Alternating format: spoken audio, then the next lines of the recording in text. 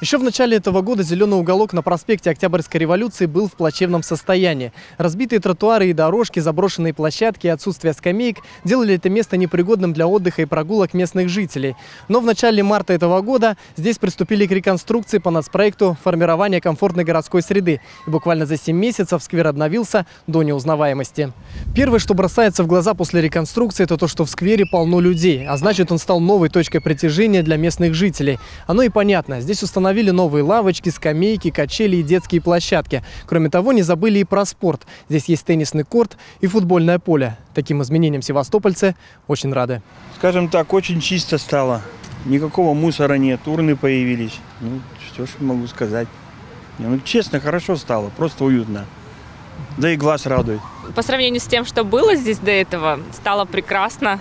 Можно прогуляться с детьми. Рядом попить кофе, магазины. Вообще замечательно. Как будто в центре. Очень нам нравится. Спасибо.